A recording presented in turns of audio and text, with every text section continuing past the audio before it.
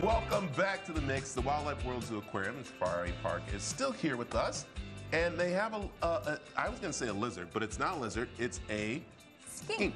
A skink. Yes. And so, but we were talking about this, and this is what's great about going out to the safari park is you get to learn about the different animals, because we're saying this isn't a special kind of like lizard family, but not really lizard family, and that's interesting. Yes, so the skink family actually includes over 600 different species, and the blue-tongued skink, which is what we have here, is actually the largest of those species. Okay, so it almost looks like what we have here, and that is the Gila monster that we see sometimes. Is that in the same family or totally different family? So those are completely different. So these guys are from Australia, so they've evolved completely separately. However, they do have that same kind of similar body shape there, the kind of thicker abdomen, the legs kind of further apart, and so that's a good distinction of the skink family as well.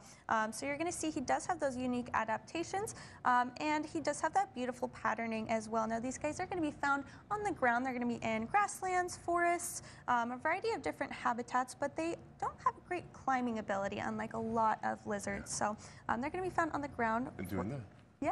So I also want to make sure people understand something very, very, very, very, very, very, very important. Danielle knows what she's doing. So do not go walking around, and even in Australia if you are, and pick up a skink or even like the Gila monsters here. Don't think they're pets and stuff.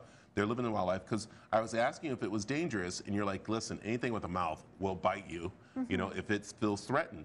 But we were talking about how this one you could tell if it's threatened because of its tongue, right? Yes, so they have that very distinctive blue tongue, which is where they get their name. Now, originally when they were being, you know, researched out in the wild, people thought that they were venomous because they do have those flashy colors in the mouth. So what they'll do is they'll stick that tongue out and kind of make themselves look big so they look really threatening. However, they're not venomous at all. So, but you know, it is really important, like you mentioned, to be respectful of wildlife and their natural habitat. If you do want to see some really amazing reptiles like Slurpee here, that's his name. Slurpee. If you do want to see Slurpee and some of his amazing reptile friends, you can come out to Wildlife World and see our Tropics of the World building, which is where you can see him, as well as our Dragon World building, where we have a ton of amazing reptiles. Wow, and you could do that tomorrow because you have, what's happening? We have our annual ice cream social, and we are so excited about it.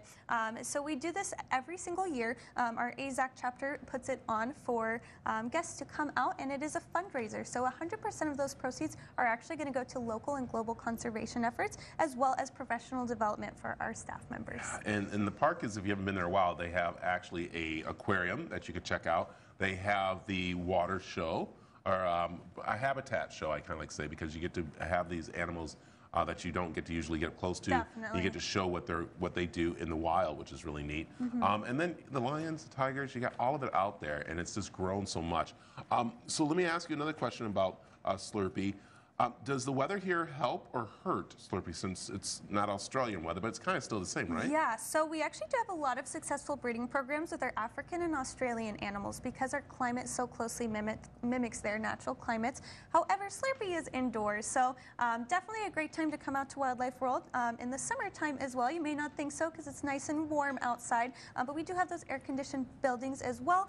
We also have our 4 full aquarium buildings, like you mentioned, and we're actually doing something for the first time ever in the history of Wildlife World. We are going to do summer hours this year. Ooh. So instead of being 9 to 5 and then 6 for the aquarium, we are now going to be open at 8 a.m. so you can beat that morning or that afternoon heat. We are going to open up at 8 a.m. And then close at 4 p.m. for zoo exhibits and 5 p.m. for the aquarium. I like it. Danielle, thanks for bringing Slurpee and also the macaw Kiko, right? Yes. There you go. Yes. So thank you. Information's right on the screen, or you can head over to the cw7az.com to find out more of the Wildlife World Zoo Aquarium and Safari Park.